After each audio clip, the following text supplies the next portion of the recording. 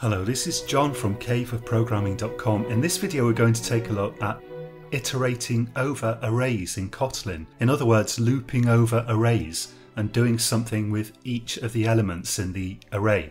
Here I've got an array of strings which I've called months, and I've just put 3 months in there just to demonstrate the principle here. So if you're following this course in order and you don't have previous programming experience, let me show you the way that you might have come up with. So we'll use a for loop here and we'll have a variable I. And by the way, you can declare the type of this variable right here if you want to. It's just that it's optional. And we'll say for I in, and then we need a range. So let's start at 0 because arrays start indexing at 0. Jan here is at position 0.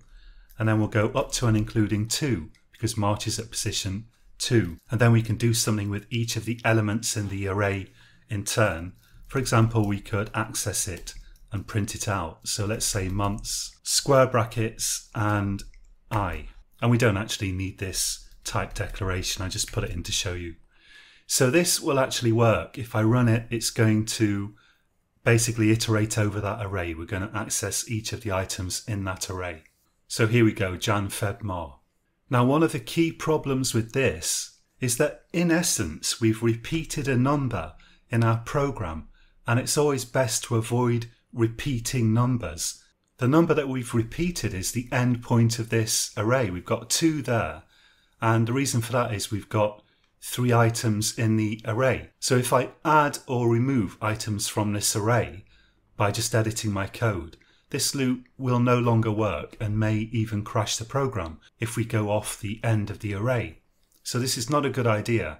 What we can do is programmatically access the size of the array and use that instead of the endpoint here. So we can use months.size. Now months.size will be 3, which is not what we want. There are 3 elements in the array, but if we try to access months 3, that's actually off the end of the array. So what I can do here is change this ... operator to ... less than, which we already saw in the last video. And now we're going to go from 0 up to, but not including 3 in the array. And this works as before, but the advantage is that if I add or remove elements now, this is still going to work. Now what actually is this size? Notice there are no round brackets after size because it's not a method call. In Kotlin, everything is basically an object, and an object is a thing that has data and functions, which we call methods, associated with it. So in this case, we're not accessing a method or function of the months object. We're accessing a bit of data associated with it. And that's why there aren't open and close round brackets after size. However, although this works perfectly well, it's not the best way of doing this. Let's look at 3 ways of iterating over an array that represents something of an improvement. And in fact, even the editor is trying to tell me here with some grey underlining that this isn't the best way of doing this. So one other way that we could do this is as follows. Let's write for, and I'm going to have a variable here, which I'll call month. So we've got months with an S. I'm going to have a variable called month, which is going to be actually of type string. And I could declare that here if I want. Let's say for month in, and now just put the name of the array. So for month in months, because remember this entity after in just has to be some kind of object that supplies what we call an iterator, which is a kind of object that gives us information about how the loop's actually going to work. And arrays actually do supply an iterator. They actually have a method called iterator, which gives us certain information. And that means we can loop over them like this. And then we can print out month directly. And if you're familiar with Java or Python or any one of many other programming languages, then you will be familiar with this kind of syntax. And what this is going to do is instead of using a loop counter like I, it's going to set this variable to each of the elements in this array one by one. So we can then access the elements directly, Jan, Feb, Mar. Nevertheless, quite often you do want an index when you iterate over an array. So here's another way that we could do this. We could write for And this time we are going to have an index, so I'll call it I, which is the most common name for a loop counter, for I in months. And now we'll access another property of the months array, another bit of data that's associated with the months object called indices. And that will actually give us the indices of the array, which are going to be, in this case, 0, 1 and 2, because it's an array of 3 elements.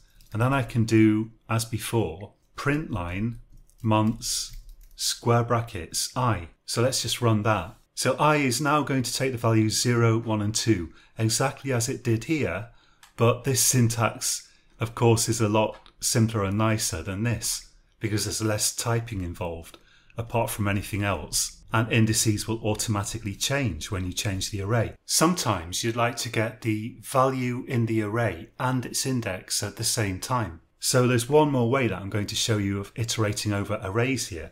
And the ways that I'm showing you here, they're not all the ways that you can do this in Kotlin by any means. But since the other ways are a little bit more advanced, they involve some syntax that we haven't looked at yet. We're going to save those for later. So another way we can do this is we can write for, again we're using a for loop. And now I'm going to have open and close round brackets. And in there I'm going to write index, comma, month.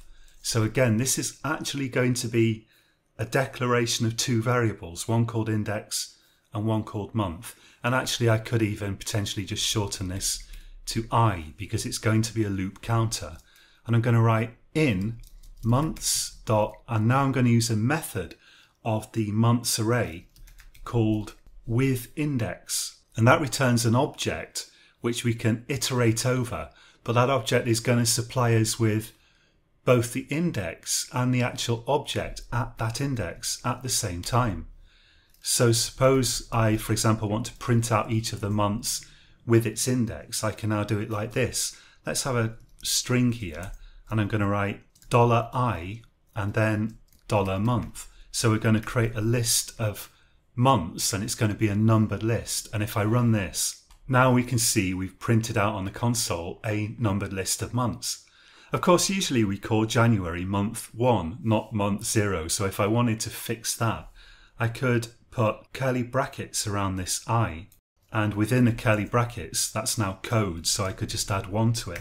And now we get a numbered list of months where we start from 1. But we're not changing how we access the month actually in the array itself. We're just visually changing what we print on the console like this. So the code we've got now looks like this. If you're new to programming, definitely practice all of these ways of iterating through an array. Make up some arrays yourself, try iterating over them.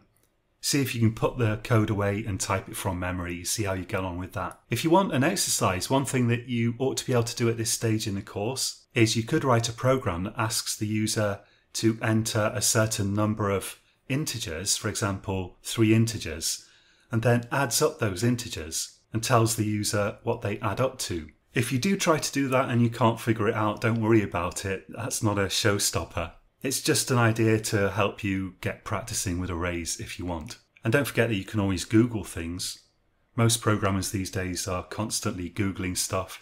If you're a programmer and you don't do a specific thing for several months, very often it will just go out of your mind and you end up having to Google it to remember how to do it. The underlying skill doesn't go away, but sometimes the precise syntax does, especially if you're using different languages at work. Okay, so until next time, happy coding.